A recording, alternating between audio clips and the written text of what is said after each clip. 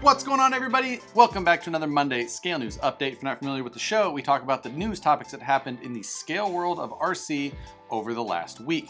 This week we have a handful of topics, but I wanted to do something a little bit different and go over some small business releases. You know, I've got a huge list of bookmarks that I go through and check if these companies have released anything new, but there's also a ton of smaller companies that are just harder to keep up with, and unless I just see them pop up in front of me on Facebook or something like that, I really just don't see them. So this week I posted up on Facebook and Instagram saying, hey, if one of your favorite small businesses released something new this week, post it up. And I was even a little bit lenient if it wasn't within the last week or so.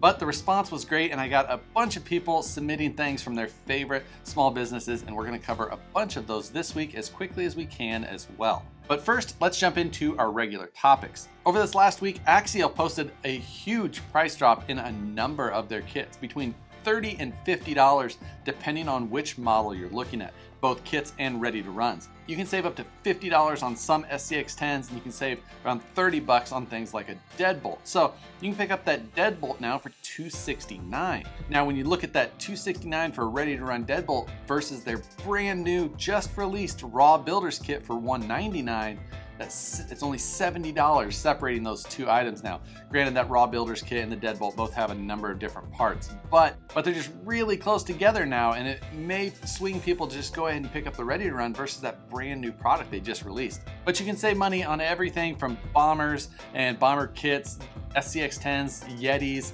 There's a ton of stuff on there. If you're looking to pick up an Axial, a pretty good time with these new price drops. You will have to look into exactly how you'll have to redeem that price drop from whatever company you're buying it on, because there is a difference between coupon codes and buying direct from Tower Hobbies versus maybe what you can use on an online source. So go check that out, see if there's any of them that interest you. HPI released a new wheel well set for their Venture platform. Just a nice set of front and rear wheel wells that run front to back one piece. Just a simple Lexan piece, but it obviously helps fill up any of those gaps so you can't see through it. Gives it a little bit more of a scale look. Any of you Venture fans, go check those out. So now let's jump into some of these small business ones. We're gonna go over a handful of products that people posted up for me to go take a look at. We're just gonna do a quick overview on as many of them as I can. Try and show you guys as many of these smaller businesses that you may not have seen before. Some of them I've covered products from them in the past, but some of them are completely new to the Scale News. PowerShift RC this week released a new Scale Garage kit. Now these are laser cut pieces of wood that you can buy. They come flat and you assemble them into a pretty good looking little Scale Garage kit. Full garage kit looks like it starts about 99 bucks, but there's also a ton of little accessories you can buy, workbenches and welding tables, support pillars, and also add-on kits to expand to a larger scale garage as well. This is one of the more affordable ways that I've seen if you're really looking to start your own scale garage setup. This gives you a good base to start painting and detailing out. This just gives you a solid base for a diorama if that's something you're after. As always, I'll put a link to this product in the description below. Go check him out. Next, JS Scale had a big release this last weekend with their Range Rover Classic hard body set. Really good looking body, 12.3-inch wheelbase, tons of detail, and a pretty decent price. If any of you guys are looking for a outside the box new style hard body, this one definitely cool. I'm not like a huge Range Rover fan, but this one is just pretty appealing. So I'll link you to that product in the description below. Go check it out. Looks like you can get them on pre-order right now, and I think that they'll be shipping fairly soon. UC Fab is not a name that you're probably unfamiliar with if you're into some of the more custom side of things, but he is offering some products now that are more available than anything he's really previously offered. And those are some bumper slider sets, as well as some bolt-on tube work that works with something like the Proline Bronco body or the Axial Deadbolt body. If you're interested in these, there is still a list to get on, but you can email them. I'll link to their Facebook page where you can find all the information on how to email them, as well as prices and things like that. I own a number of UC Fab products, obviously, and I've got one of these new cages coming also for an upcoming project, so go check them out. Definitely nice products. While this one isn't RC related, it kind of comes from RC, at least from me. Sorta Fast Clothing is a company owned by a friend of mine named Andy. He comes out with new shirt designs every Friday. Got a ton of pretty good ones. Clever, funny, kitschy type stuff. There's a ton of good looking stuff there. Go browse through it. I am one that always needs just one more t-shirt. So go check his site out. Some pretty good looking shirts. Holmes Hobbies is one of the names that most of us are familiar with in RC crawling, but it still fits into this category. Holmes is a small shop out of Columbia, Missouri. He's been a friend of mine for a really long time.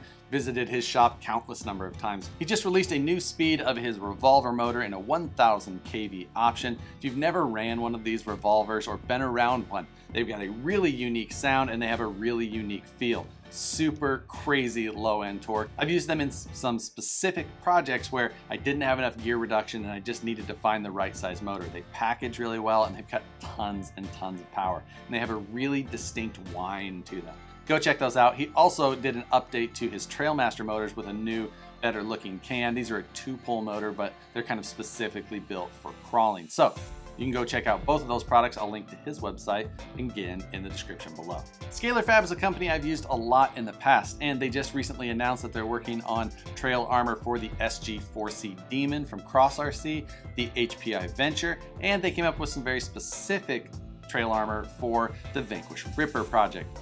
Any of those are in your wheelhouse, go check out their page in the description below. For those of you who are looking for some very scale accurate style suspension, go check out Mr. Comet D. He's coming out with some front suspension for Jeep builds that have a separate coil and shock setup just like the real ones do. Definitely a cool little deal. This is a 3D printed front suspension setup. You can check out his information. I'll link to that in the description below.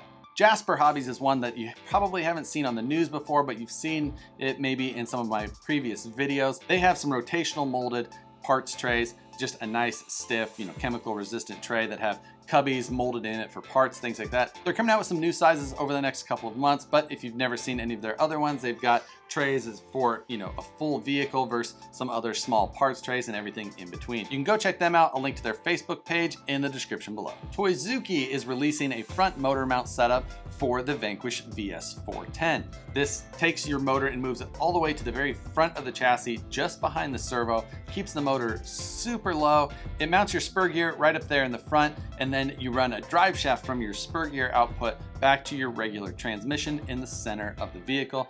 Moves everything forward, allows you a lot of room in the center of the chassis in case you're wanting to do something like a full depth interior. If you want to change out the transmission to something even more low profile, it gives you even more room then, and also just moves your weight bias forward and keeps it very low. I've used some Toyzuki products in the past and the Deadbolt budget build way back, but if you're looking for something to kind of change up either an SCX10 or SCX10-2, anything like that, go check out his page, again, linked in the description below. But with that, guys, that's going to do it for this week's Scale News Update. And I'm always willing to throw in the small business stuff. It's just sometimes hard for me to see. So if one of your favorite companies releases something over the last week, absolutely find a way to let me know about it. I'm always looking for more topics in the Scale News, and I'm always looking to help spread the word when I can. So with that, guys, thanks again for watching. Hope you have an awesome week. Like the video if you enjoyed it, subscribe if you're not already, and we'll see you on the next one.